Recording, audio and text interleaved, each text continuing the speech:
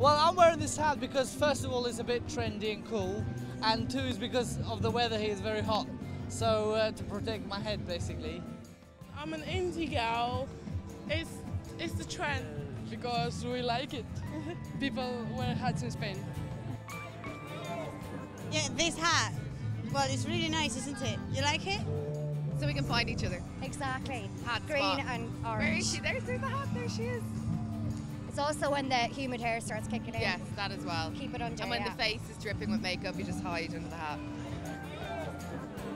I wear it because it's fashionable and my hair is not very clean right now.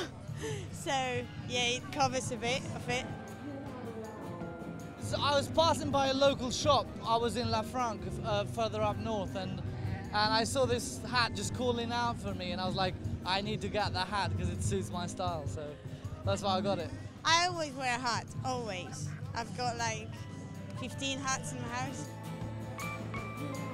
So this is gonna be my lucky hat. I will never take it off on my journey. Every time I leave my country, I will keep this hat on, and it's a gift from Spain. So. And it's a memory from Benicassim Festival.